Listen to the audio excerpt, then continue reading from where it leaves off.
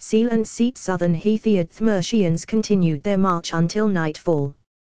Despite the miles they had traversed, the Langston remained empty, the Order only maintained control further west.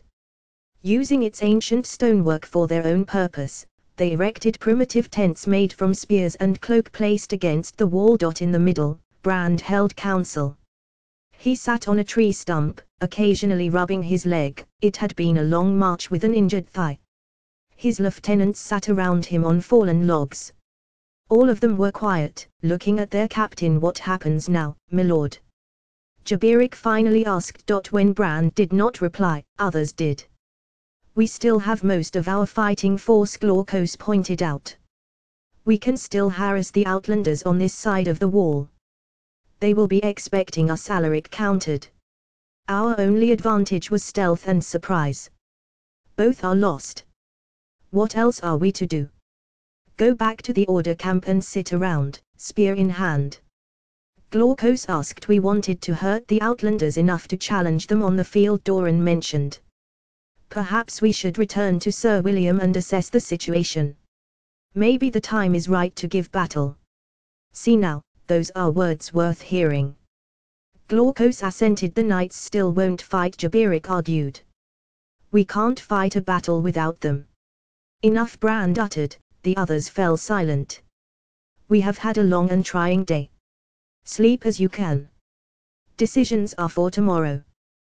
The others mumbled their acquiescence and left Brand alone, save for the Thane keeping watch. Scarcely had the others gone before Jerome approached, having watched the meeting from a distance. "May I speak with you, my lord?" "In private?" "Of course." Brand nodded to his guard, who walked away. "What is it?" Jerome shifted his weight from foot to foot. It took him a moment to phrase himself.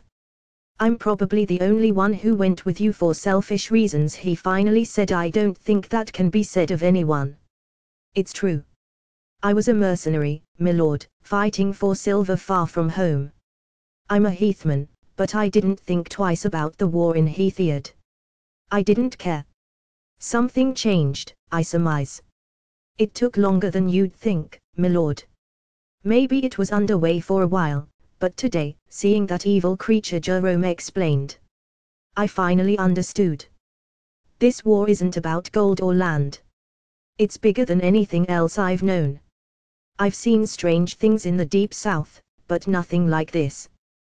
This war, it's more important than me. We all have our parts to play, Jerome. Every soldier with the courage to fight is important." "That's not what I mean to say, my lord. I need you to understand why I see things differently today than I did yesterday." Brand frowned. "Is something the matter?" Jerome took a deep breath. "Lord Constans of Vale offered me a purse of gold to ensure you never returned from the Reach, my lord. Once he realizes I have failed, he'll send someone else. You need to be warned." Brand straightened his back and looked up to stare at Jerome. "I see. I'd ask you didn't tell the others, my lord. Let me just take my things and leave. I don't want them looking at me with contempt in their eyes," Jerome asked, his voice thick. "You will stay where you are," Brand commanded him sternly.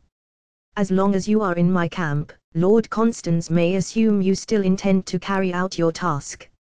"I hadn't thought of that," Jerome admitted. "Speak of this to none," Brand continued. "But inform me immediately if anything catches your suspicion." "Yes, my lord." "Good. Get some sleep. We will all need to be rested." "Yes, my lord." Jerome walked away with heavy breaths, leaving Brand to stare into the dark. Despite his own words, the captain found little sleep. The following morning, Brand's lieutenants gathered. None of them spoke, they simply stared at their haggard leader in anticipation. "We will return to the Order camp," Brand informed them. "Sir William can inform of us of the current situation and the effect our raids have had. 7 and 8th willing, the Outlanders will be sufficiently weakened to consider battle and besieging Lacan." "Very good, Sir," Jaberic assented. "We keep a course northwards for now, even if it adds days to our journey. No need to risk discovery by patrols." I will tell them to move out, Doran declared. Brand gave him a nod and gathered his few things in preparation for the march. Around the camp, the others did likewise. Given how light they traveled, it took only a brief while before they could form a column and set out. Does this feel strange to you? Nicholas asked Quinton. Like we're running away. It feels that way because it is that way, Quinton retorted, walking by his side. We were 100 soldiers invading our enemy. It was always going to end with us in retreat. I guess, but I feel like a dog with its tail between its legs. We must have killed hundreds and hundreds of those scum, Quinton pointed out. And all in all, we lost maybe 30 of our number. You're just feeling downtrodden because things went ill towards the end. I suppose you're right. Besides, this is good for you. When we reach the camp, you can get a letter sent to Ellen.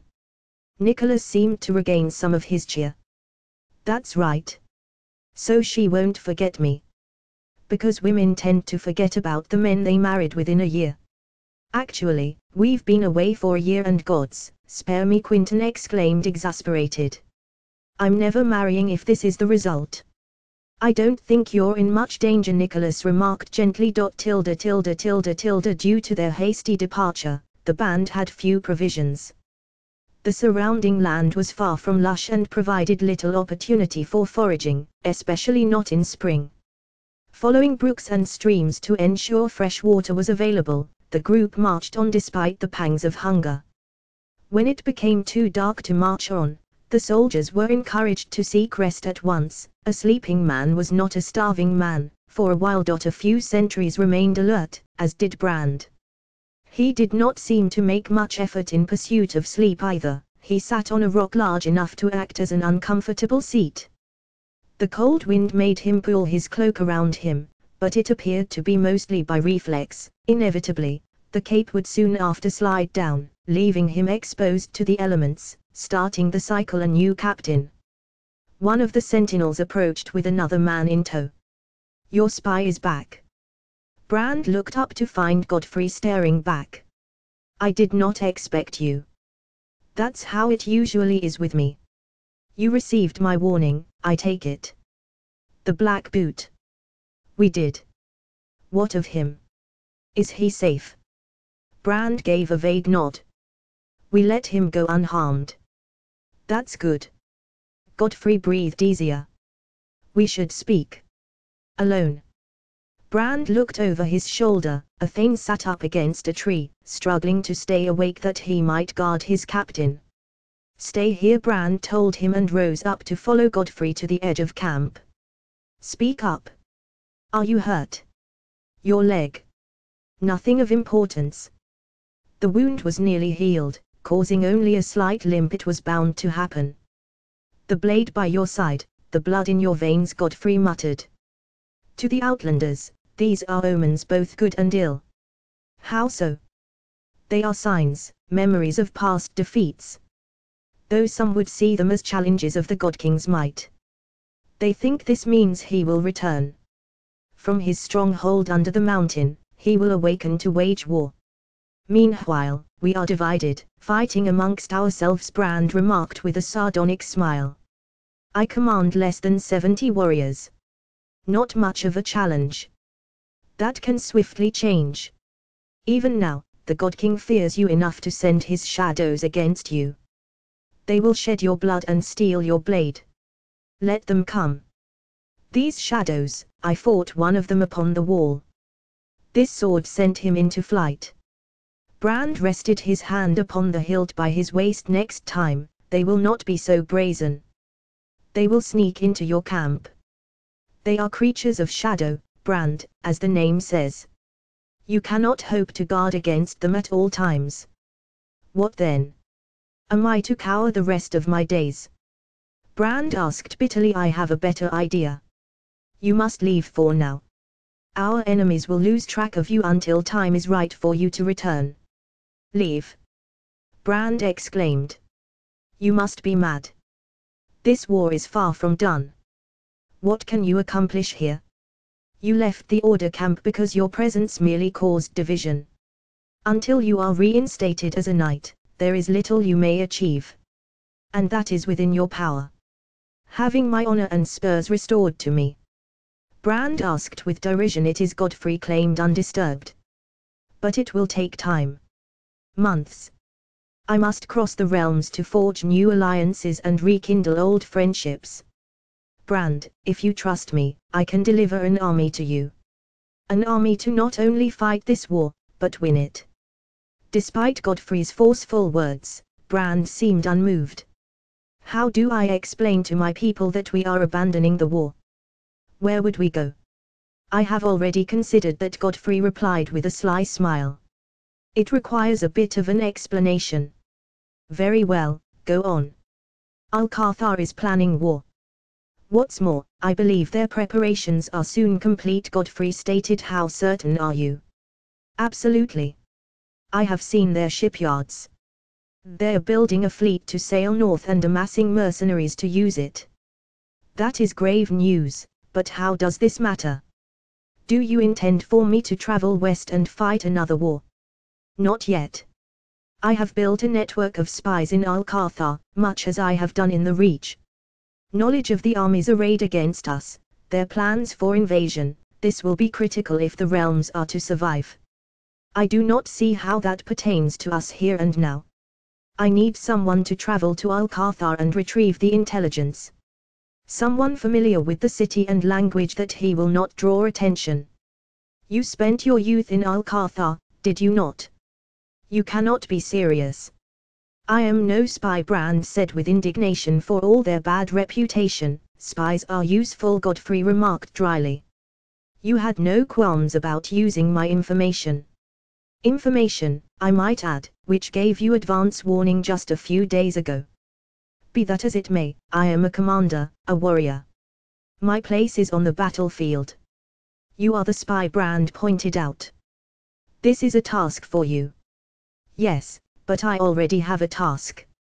I must patch the order together that we stand a chance against all we face," Godfrey retorted, his voice gaining an edge. "I have wheels in motion and many matters requiring my attention. Do you have a plan to accomplish this?" Brand stared at him with anger flickering across his face. "If I did, I would not be in the wilderness with only 70 warriors at my call." "Then you should trust me. Have I not proven true to my word each and every time in the past?" Brand's jaw was clenched, but his reply came with softening voice. "You have. None of this is coincidence. Alcathar will strike while our attention is in the east, causing a severe blow. Once the western realms are burning with war, we will be too weak to resist the God King. An alliance born in hell has been forged between the two," Godfrey explained patiently. "I am sure of it." Brand glanced around before his eyes settled on his companion again. "I cannot leave my people.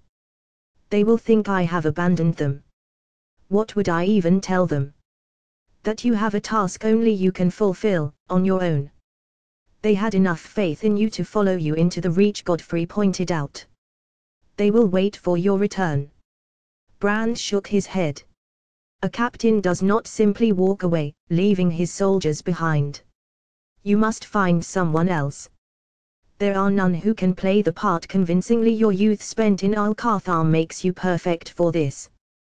Besides, this solves our other issue of your safety. The shadows will not know to pursue you this far. Because spying is such a safe trade," Brand remarked. "This will be. You need only enter the city and meet my reeve. I will arrange for your passage to and fro. It will take a few months, during which you will be gone from all hostile eyes. When you return, I will have you commanding the Order's armies once more, I promise you."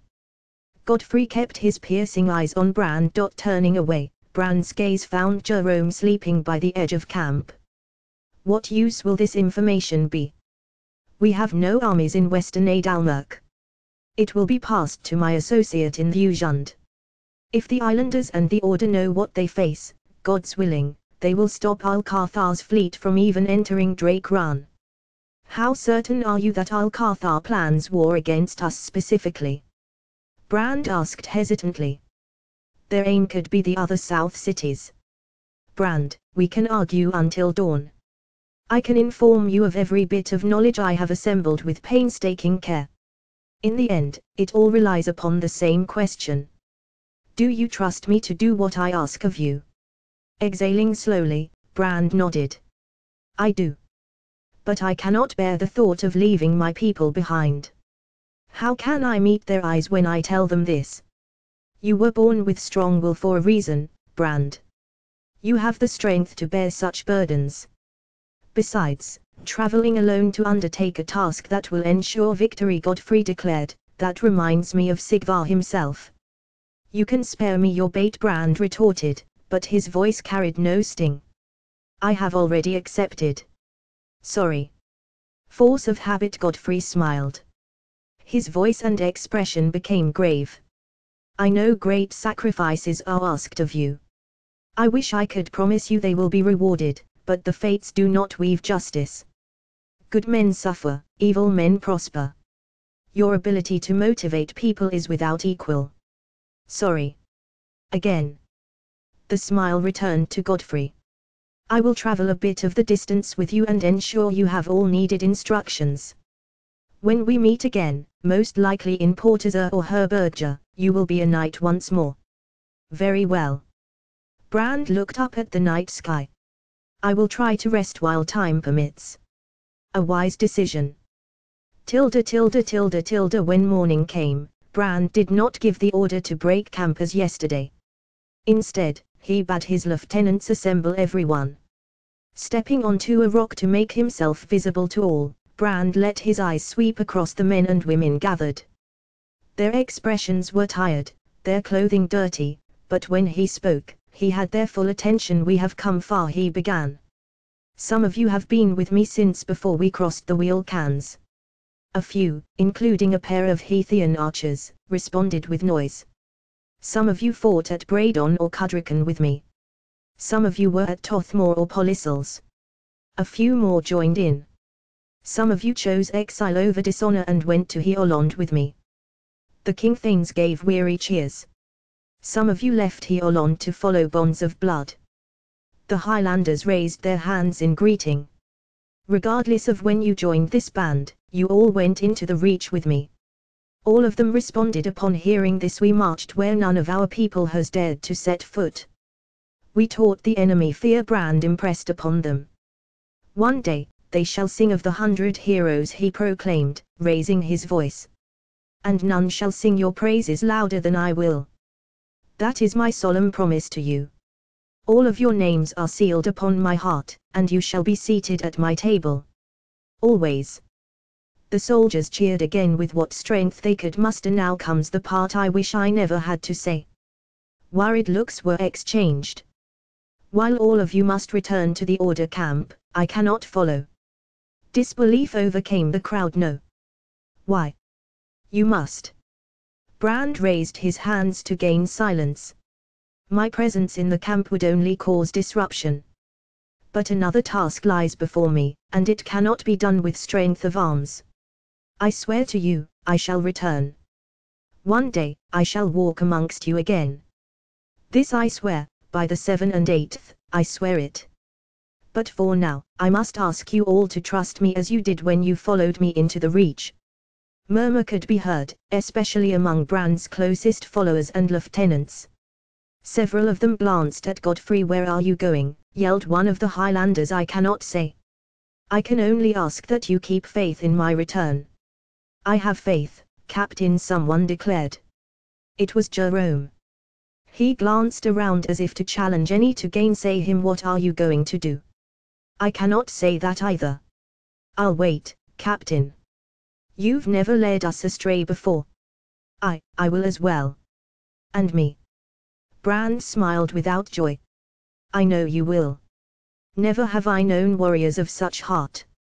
Never shall I feel alone again, knowing you await me.